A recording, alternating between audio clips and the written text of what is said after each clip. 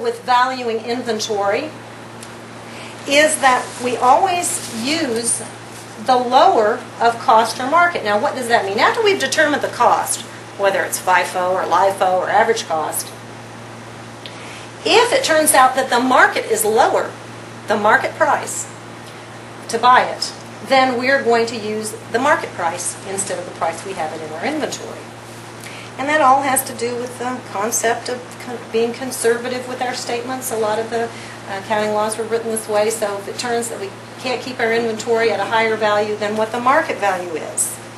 And to do this, it's really very simple. I'll just have a simple example in your handouts, and I also have it up here.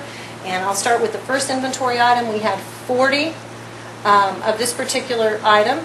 It cost us $10, and the market price was $11. Okay, so if we multiply that out, the cost for this particular item A would be $400. The market price for it, on the other hand, 400 times $11 gives us $440. So if we're choosing either the lower cost or market, we just have to look which is lower, 400 or 440, and obviously the 400 is lower. So that's the price that we'll use.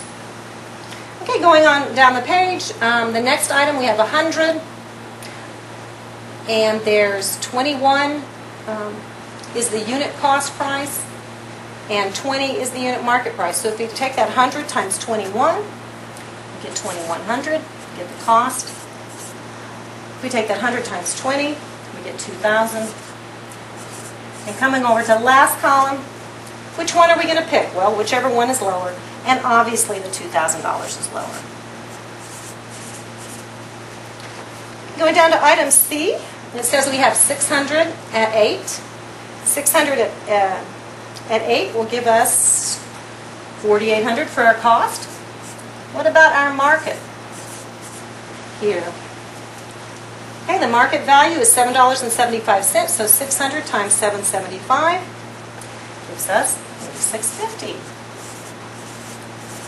Now, which one is lower, the cost or the market? And here it looks like the market value is lower. We lost money by holding on to our inventory, which happens, especially with technology. All right, and the last one down here, inventory quantity is 280. The unit cost is 14 here, so that would total 3,920 if we multiply it out. Then we have the 280 times 1475, which is the unit market price of 4,130.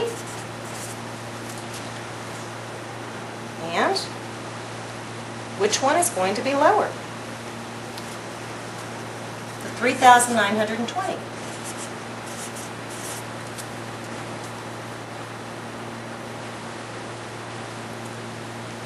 The cost.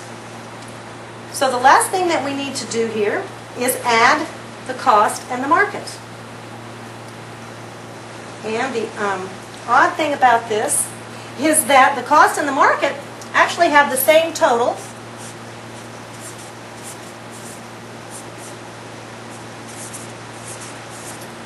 but when we use the lower of cost or market method, when we add those down, we're going to find that it's going to be lower than the total cost or the total market, because we took each item individually and looked at the cost or the market, and we'll come up with a lower number there.